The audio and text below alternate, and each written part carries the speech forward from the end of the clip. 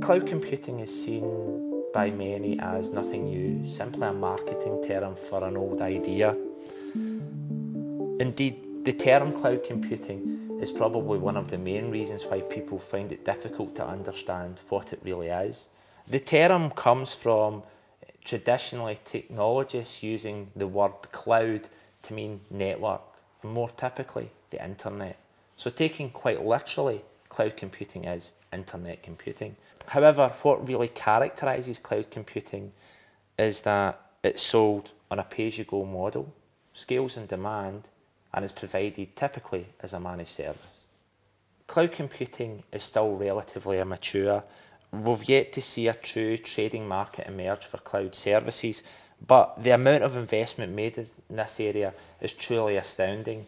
Industry giants such as Google, Amazon and Microsoft have invested billions of dollars in improving their cloud computing services, and more recently the Chinese government have announced that they're preparing to invest over $100 billion in their cloud computing services.